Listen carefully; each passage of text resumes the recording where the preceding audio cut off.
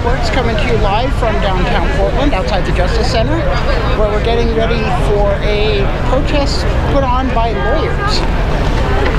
There's some that I've worked with that have been really good, and definitely interesting to see what's going to be coming from some of these people. It looks like definitely complaints about, in support of Black Lives Matter. Feds going home. A lot of the same things that we're hearing from the protesters at other protests, especially the ones at night. So, yeah, things are still kind of gearing up. We're a few minutes early, but just stay tuned and we'll see what's going on.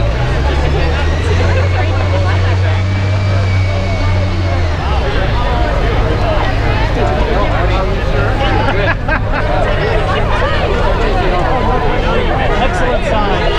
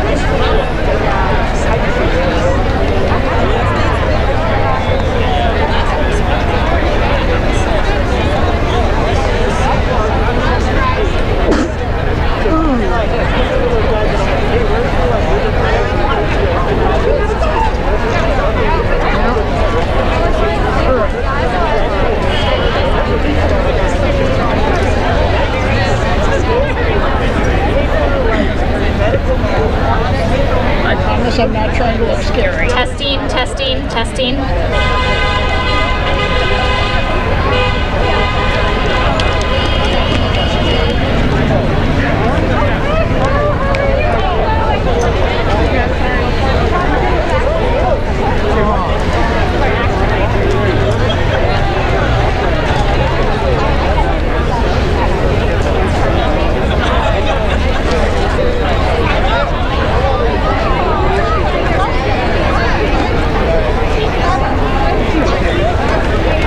Welcome, everyone.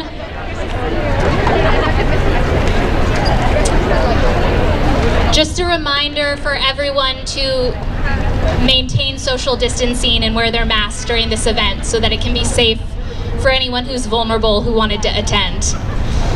Our speakers are probably going to be facing primarily this way, so I would encourage some of you who are behind the speakers, if you'd like, you can come to this side of the park.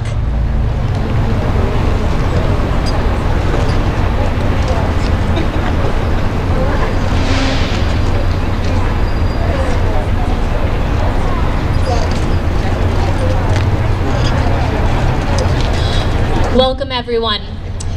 It is so wonderful to see so many lawyers, investigators, paralegals, legal assistants, and others here supporting Portland's protesters and the Black Lives Matter movement. Thank you for being here.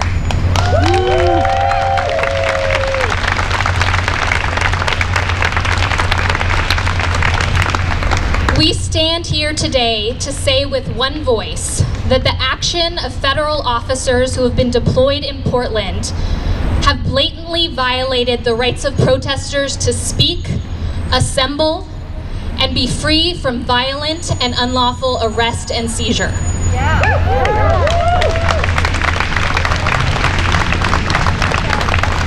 We are here to stand for constitutional rights. We are here to give voice to our incarcerated clients at the Multnomah County Detention Center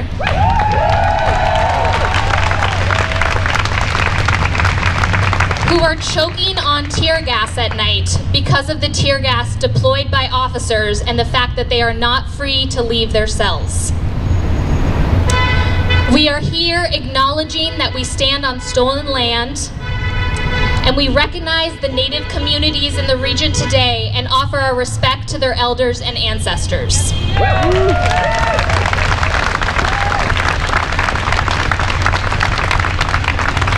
We are here to use the privilege inherent in our professional license to amplify the voices of the protesters who have been on the front lines for over 60 days.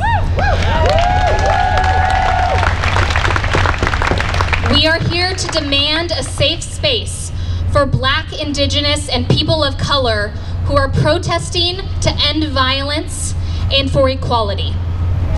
So I ask for you to start today by joining me in declaring that Black Lives Matter.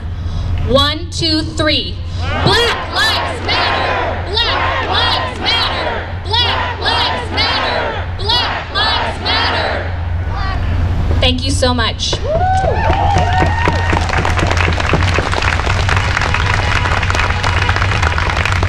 I am now going to introduce our first speaker, Steve Wax. Steve is the legal director of the Oregon Innocence Project, and before that was the federal public defender for the District of Oregon for 31 years. On a personal note, at 19 years old, I decided I wanted to attend law school while working in Steve's office at the federal public defender. I was lucky enough to observe him and his team represent 7 Guantanamo Bay detainees with a pureness of heart, an endless energy, and an excellence of advocacy that was absolutely contagious. I saw people on his team on multiple occasions literally running through the halls of the office, desperate to break their clients out of the darkness, and desperate as lawyers paid to fight against the federal government, to stand up for the rule of law and the rights of our clients and the principles that make our country great. Please welcome Steve Wax.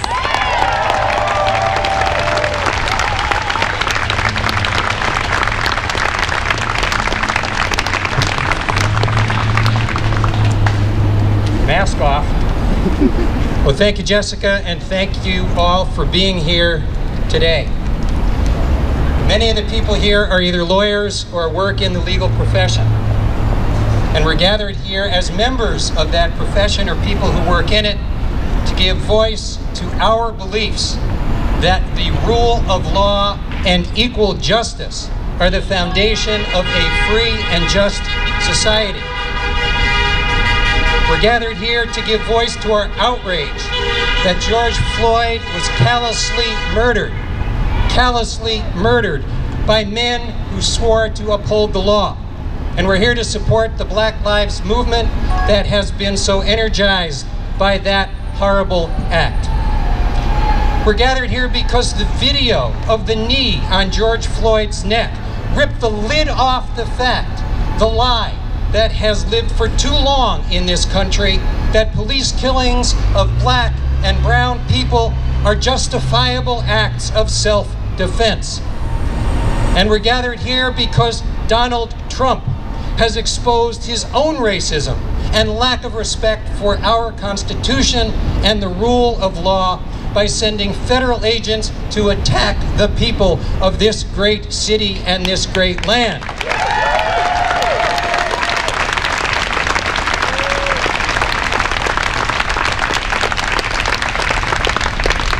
I've been fortunate. I've dedicated my career to promoting the rule of law, mainly as a defense attorney, but starting out as a prosecutor. And in both capacities, I learned that laws are not enough. Even-handed application of just laws is a necessity if a society is to be truly free.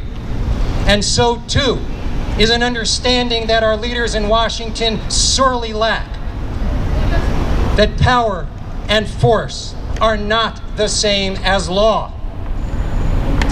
Following the police killings, the pandemic, and the protests that have roiled our nation this year, I saw cause for some hope as the Supreme Court wound up its term.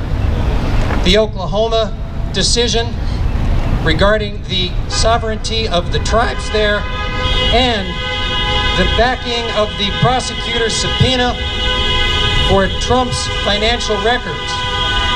In doing that, the court reminded us all that no one is above the law.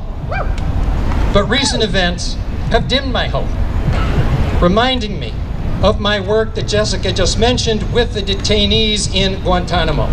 For while the rule of law lives in this great land, it is fragile and it is under attack.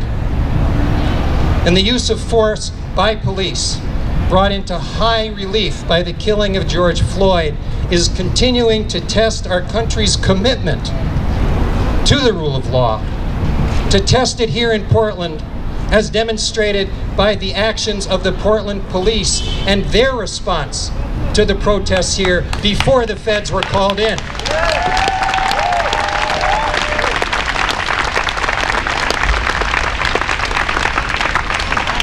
The arrival of the federal agents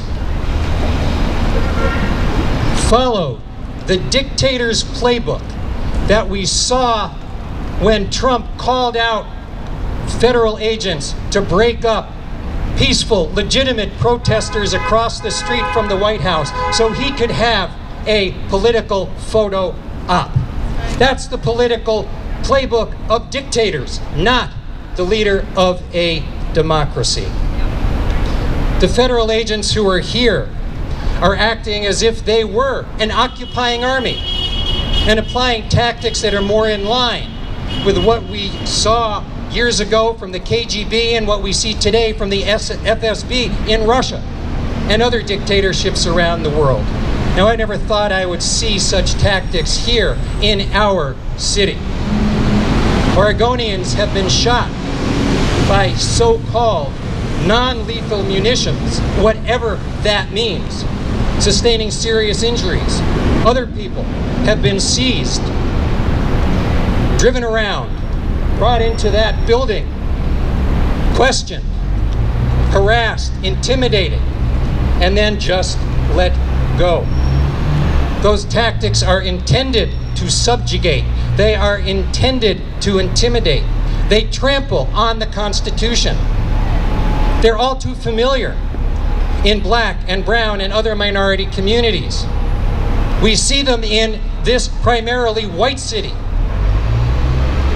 But we must not forget the long and sordid history of racism and racial violence throughout this land. And these tactics must stop.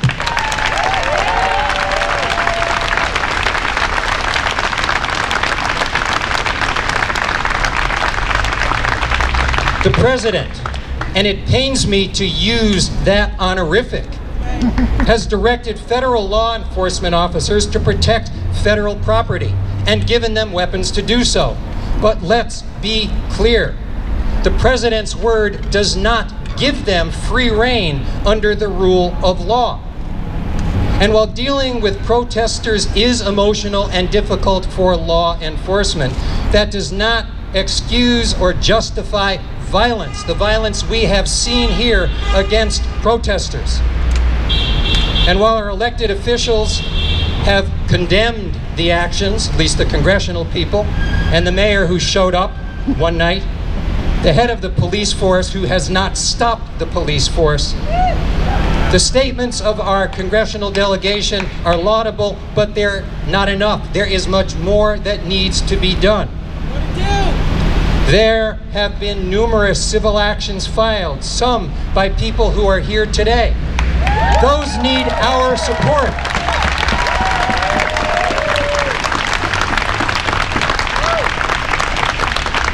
Civil actions are terrific. Injunctions, and there have been a couple of injunctions from the federal judges here recently, may not have been followed yet, but at least they have spoken. But those two are not enough. There is more to be done. We must invoke the criminal law.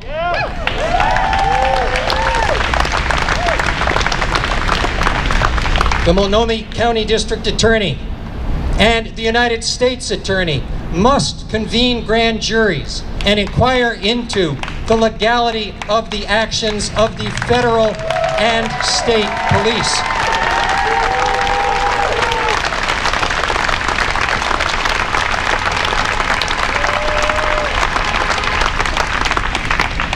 Now, I think the new DA, or soon-to-be DA, Mike Schmidt, said he was going to be here. I think he is here. And if so, Mike, this is for you. Your predecessor has said with the Attorney General that they're opening an investigation. I implore you, carry it through with a grand jury, with subpoena power. Because as you and all the lawyers here know, shooting a person in the head with a supposed non-lethal weapon of some sort, as depicted in the video, may well be a crime. It may be attempted murder. It may be assault. And it may be part of a conspiracy, depending on who in Washington said what and gave what direction. And if there's going to be a grand jury investigation, my thought is it should not focus solely on the people here standing in front of the courthouse wearing the camo uniforms. It needs to find out who gave the orders. And they need to be part of a prosecution.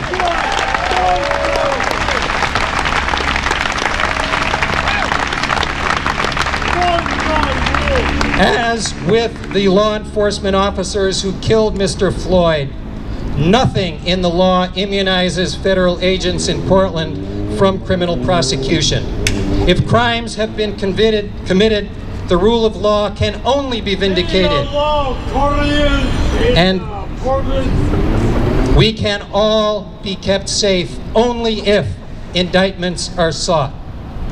I urge everyone here, a lawyer, a person who works in the legal profession, to remember we have a voice, we have an obligation, we have tools at our disposal under the law to do what we all can to enforce the law, to make sure that the rule of law is vindicated. Black lives matter. Black lives matter. Black lives matter. Thank you.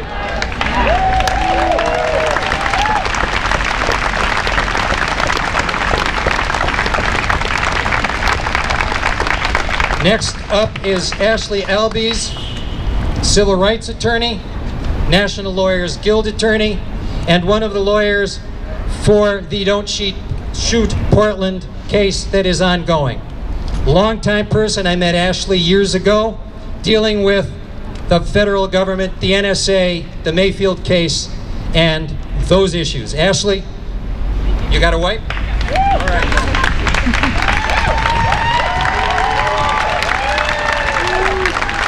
What's up, everybody? Hello, lawyers. I really appreciate everybody being down here. I think as lawyers, it's important that we recognize the role that the rule of law has played in getting us where we are here today. Slavery was legal. Jim Crow was legal. Qualified immunity is currently legal. Measure 11 is currently legal. That is the reason why we have our jails filled with black and brown people disproportionately. Are more important than black. Eskimos are more important than... Eskimos are also important. Thank you. I appreciate that correction, so thank you for saying that. As lawyers, we need to not just look to the legal system. 4.1 million. 4.1 million. That's why we need to make sure. Sir, I don't want to ignore you at all, but I want to get through this speech, and I hope respectfully you let me do that. I appreciate that. We are here to think about the ways that the legal system perpetuates racial inequality in our communities and in our structures and in these systems. And we are asking for you to fight back against these things. It's not just about doing pro bono work, which is incredibly important. It's not just about filing civil suits or handling discrimination cases.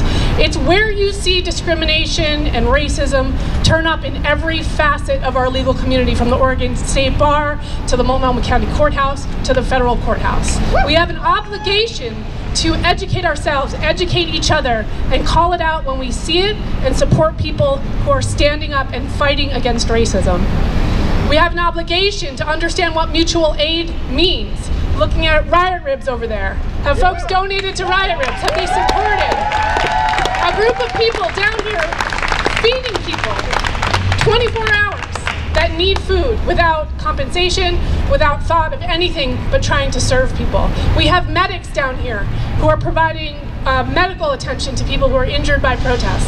That's the kind of mutual aid that we see the Black Lives Matter movement supporting, creating, fostering, imagining, and we need to bring that into our legal community. We need to support those efforts. We need to find and carve space for mutual aid and visioning what a community looks like that is built upon mutual respect and aid for each other.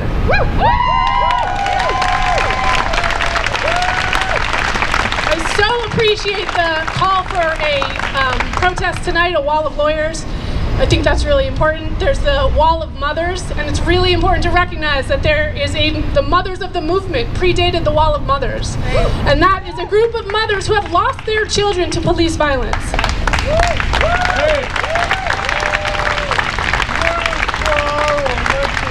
And those mothers have been speaking out against racial injustice and police violence, targeting their black and brown children for many, many years. And we need to elevate those voices, and we need to center the voices of the Black Lives Movement and the message that they're sending, and get on board. When we fight, we can win, and we can do that together. Next, I want to introduce one of my favorite humans on the planet, Nikenge Harmon Johnson, who's the president of the Urban League of Portland. She is a badass lawyer. She's an amazing woman, and please give her your attention.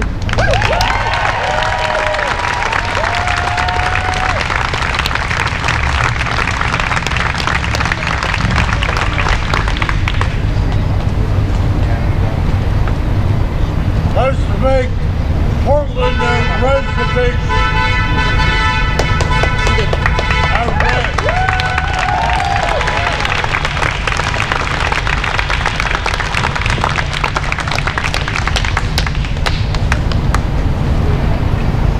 Thank you, Ashley. Thank you, Steve. Thank you, Jessica.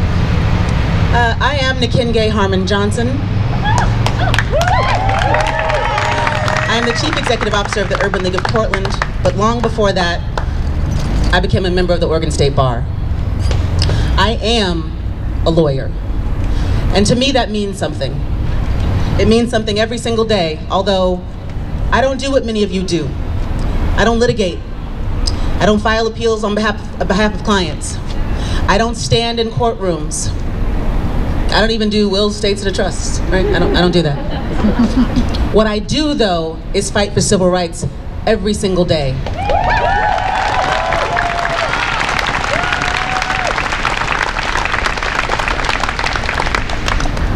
And when the feds walked off their porch into our streets, I knew then and felt in my gut that it was time to get some, right? Because when I became a lawyer, I didn't know what I would do next exactly, but I knew it would be a good thing to do. I knew it would be a good thing to know other lawyers. I knew it would be a good thing to understand this little book in my hand called the Constitution from the top to the bottom. I knew that whatever I chose to do with my career, it would be worthwhile for a black woman. A woman who grew up in Salem and Portland, Oregon, who never met a black lawyer until she went to college. A middle-class kid who was second-generation college, but never met a black lawyer until I went to college. I knew it would be a good idea for me to be a lawyer. I didn't know it would be because of this day, but something about our history told me that a sister like me needed to have some tools.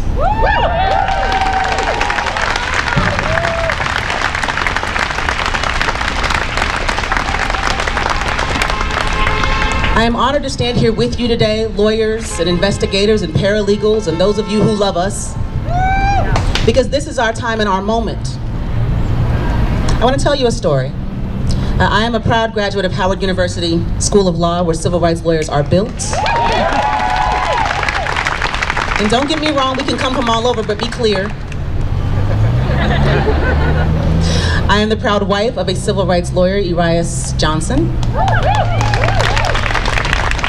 But right out of law school, I worked in the United States Congress. I worked for a congresswoman from Texas. And I was the new kid in the office as ledge counsel and got tasked with going to career fair at an elementary school. And I've been to career fairs as a school kid, and I thought this would be a cool thing to do. I'm excited, I'm ready to go. And then I figured, what do I bring to give to kids? Right, I'm a lawyer, it's an elementary school, it's career day. There's gonna be firefighters and there's gonna be some farmers. There's gonna be people who have animals and like cool stuff, and I work in Congress. What's my cool stuff? So I got a box of these. Pocket constitutions, y'all. These little things right here. I picked up a box and I brought them into 3rd, 4th, and 5th graders, and it just so happens that my little booth was next to the booth of the FBI. And they had all kinds of cool stuff on their table, right? Stuff kids could touch and look at and play with. And they came to my table and one little kid asked me, so, well, what do you have? And I picked this up and said, I've got the Constitution. Well, what's that good for? This is the user's manual for those guys right there. Right? The FBI's got some tools, but we've got this and they work for us. Let me tell you about it. I knew then what we all know. It matters. But it only matters if we make it matter. Because the occupant of the White House could care less. Never read it, doesn't get it, what's the point? But you've read it, you get it, you know the point, so you've got to make it matter. If you don't, well, let's see. The world is watching. What does that mean about you in a time like this if you don't make this matter? Native attorneys for BLM, thank you, sis. Lawyer for justice now, right now. Not tomorrow, not next week, right now. Feds go home. I'm reading some of the signs out here, y'all, because you understand what it means. You understand the task before us. We object. We object. And we object right now and loudly, and we have the tools to do it.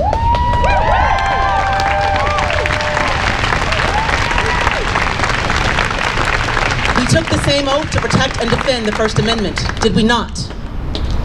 Last week, in the middle of the night, I pulled up the oath that we all took to become members of the Oregon State Bar. I'm going to encourage you to go back and read it. Maybe post it next to your laptop or your computer. Maybe put it in your wallet and remind yourself that we took an oath to defend not only the Constitution of this state, but that of the United States of America. And while there have been many times, in fact, for all of history, quite frankly, people like me have not been able to have our full access to rights as citizens, that does not stop me from standing up in this moment, because this country is mine, and it will live up to its commitment to me, to you, and to us all, through the force of our will, the power of our hands, and the strength of our minds. It will live up to the promise of the American dream, all that that should be and has yet to be, if we make it so. So I stand here today.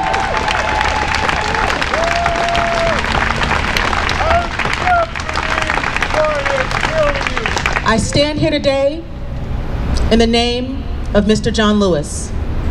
I stand here today in the name of Mr. C.T. Vivian.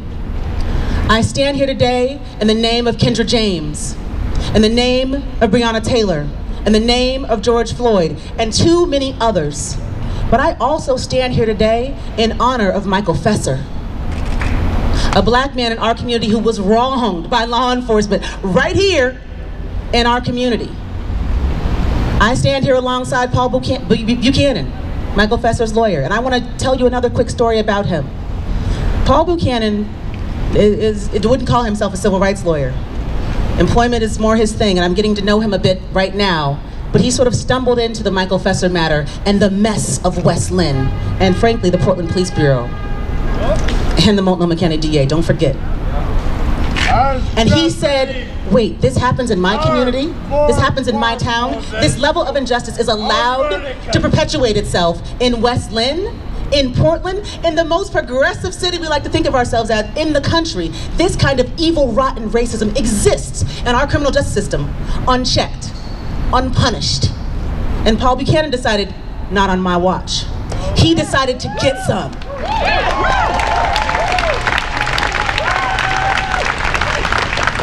So I implore all of you, with the tools that you have right now, whether you call yourself a retired lawyer, a recovering lawyer, someone who maintains her membership to the bar just because it matters that much. Whether you were a trial lawyer, an appellate lawyer, a defender, or a prosecutor, it matters not. Because you're a lawyer. And the time for you to do what lawyers do is right now. Right now. Before I bring my friend to the stage, Portland is not a Constitution-free zone. That's right. We're special, we're not that special. Protected speech is not probable cause. Feds, go home. Say it with me, feds, go home. Feds, go home. Feds, go home. Feds, go home. And we can make them do it. After they're gone, y'all, we still got work to do. The Portland Police Bureau was already acting like the federales before the feds arrived. The feds have just helped them amplify the violence. So don't stop, don't quit. If you've arrived because you've seen it's been one step too far, one straw too much, stay in the game and stay in this fight. Because Black Lives Matter, and we're in this work. We see this violence and this tear gas on the streets, these so-called non-lethal munitions, because the police want to maintain the right to kill black people without consequence, to kill indigenous people without consequence, to kill Latinx folks without consequence. They simply want to be able to do what they want to do without regard to the oath they took to protect lives and people and, frankly, our Constitution. And we can't allow it. So now that you're here, I say welcome and stick around. Black Lives Matter. Say it with me. Black Lives Matter. Black Lives Matter. Black Lives Matter. Black Lives Matter. Black Lives Matter. Black Lives Matter. Black Lives Matter. That's right. That's right. Thank you so much for being here today. Don't quit. Don't stop. Get some, y'all. Get some. Bring my sister to the stage, Tristan, the lawyer with the with the Metropolitan Defender, and she's a badass. Tristan.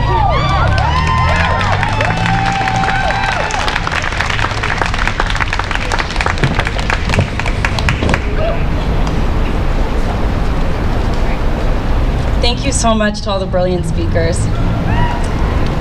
3 years ago, I moved from New York City to Portland. In doing so, I left an extremely diverse city where I was a part of a very supportive Black community to become a public defender in Portland, one of the whitest cities in America. Days before I moved, driving down from where my parents live in Tacoma to my new home in Portland, a man boarded a MAX train and killed 2 people and attempted to kill another person in what was understood to be a racially motivated attack. I had extreme hesitations about whether I had made the right choice and about whether Portland was really a safe place for me. And over the last 3 years, I've learned a lot. I've learned that the Portland Police Bureau routinely brutalizes vulnerable people, disproportionately so to Black and brown people. I've learned that a system that is built on dehumanizing, brutalizing, and caging other human beings is not a system that is going to prevent violence. Violence begets violence. I learned that the man who committed the hateful and violent act that made me fear living in Portland had himself been subjected to years of solitary confinement in prison. An institution, America's main institution for breeding violence, its most successful breeding ground, even though it purports to do exactly the opposite of that. I have also learned that there are hundreds, if not thousands, of people that live in this city who are willing to subject themselves to the system's violence in order to deliver a simple message. Black Lives Matter.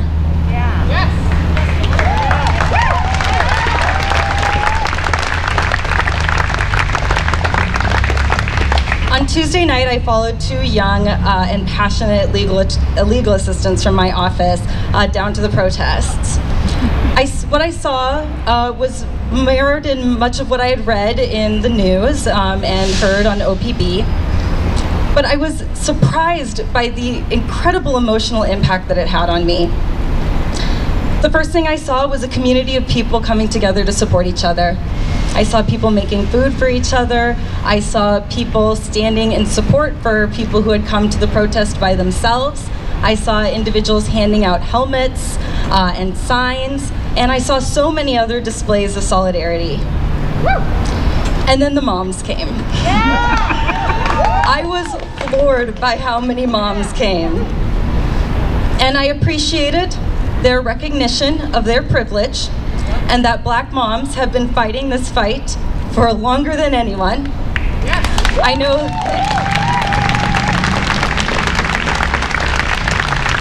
And now for a shameless plug of my own Black mother, who is the most hardworking and genuinely passionate person I have ever met. I was also moved by the number of people who showed up to the protest wearing goggles and gas masks and helmets, fully ready to put themselves in harm's way to protect the protesters and their call for abolition of a system, of this system and its violence. Yes.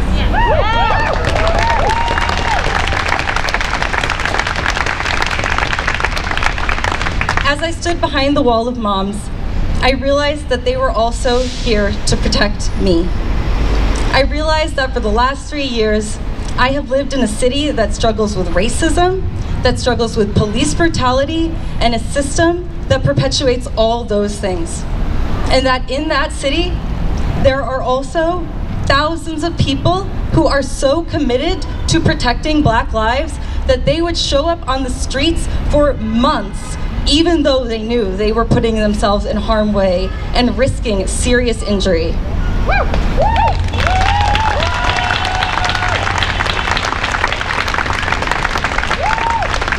I left the protest around 10:30 p.m. without seeing any law enforcement.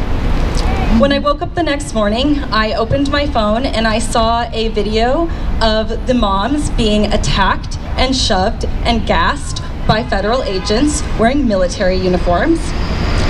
I saw a post made by one of the friends that I had gone to the protest with, showing that she had been hit in the head by a non-lethal bullet.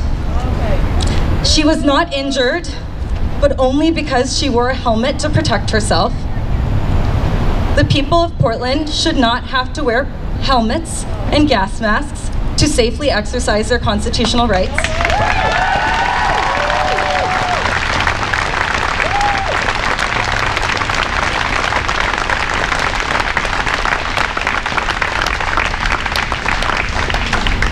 PPB should not be brutalizing protesters.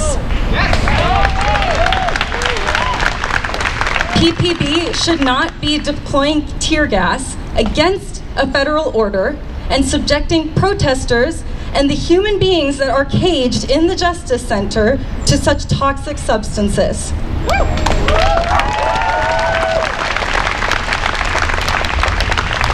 DHS should not be occupying the streets of downtown Portland to commit the same atrocities. Our mayor should not be so devastatingly late to addressing these critical issues.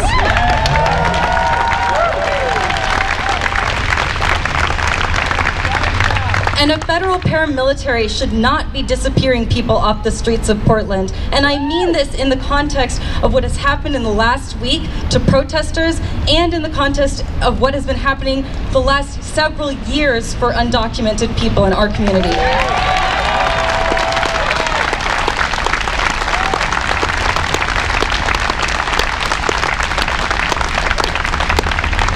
Tonight, Portland attorneys are being invited to join the late night protests and stand up to these federal officers who have invaded our city. I invite you to join me and many of my colleagues in this demonstration if you are able to do so.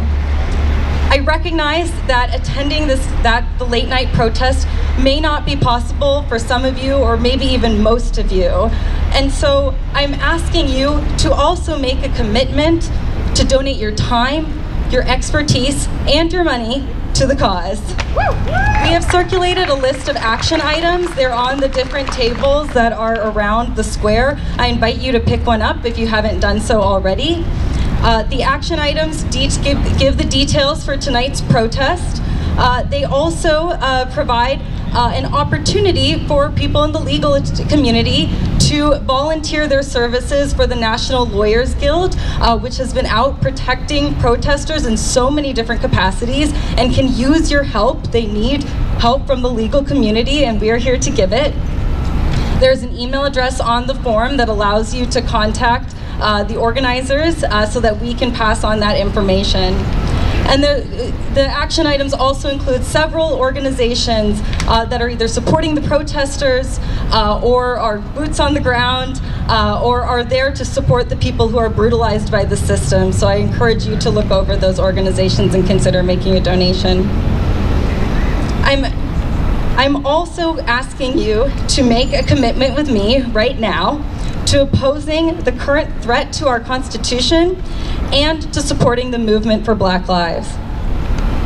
And if you did happen to pick up one of these copies of the Constitution, you can hold it up now. I commit to taking action. I commit to taking action. I commit to protecting the Constitution. I commit to protecting the Constitution. I commit to fighting injustice. I commit to fighting injustice. And I commit to supporting Black lives. I commit to supporting Black lives. Thank you all so much for being here today.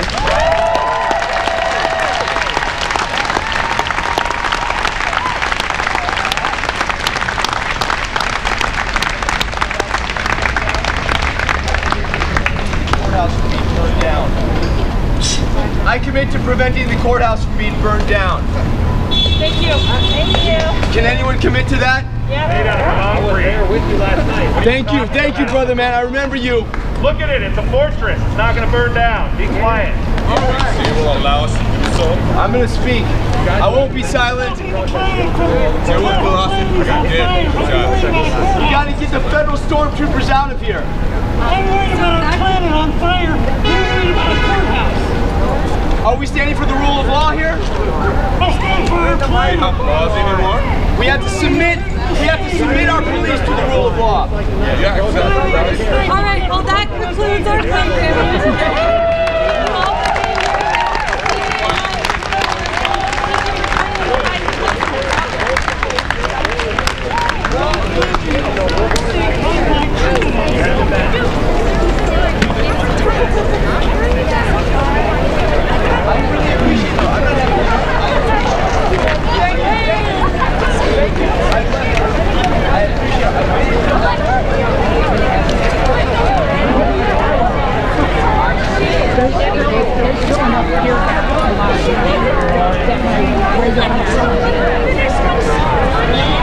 New stuff they're using is like oil-based or something, so it's sticking around long. Okay, so yeah, that was the lawyers' protest in support of the Black Lives Matter movement and against the federal occupation of Portland. This is Heather Van Wild with Raindrop Works. Thank you for tuning in, and stay tuned for more stuff to come in the future. Have a good rest of the day.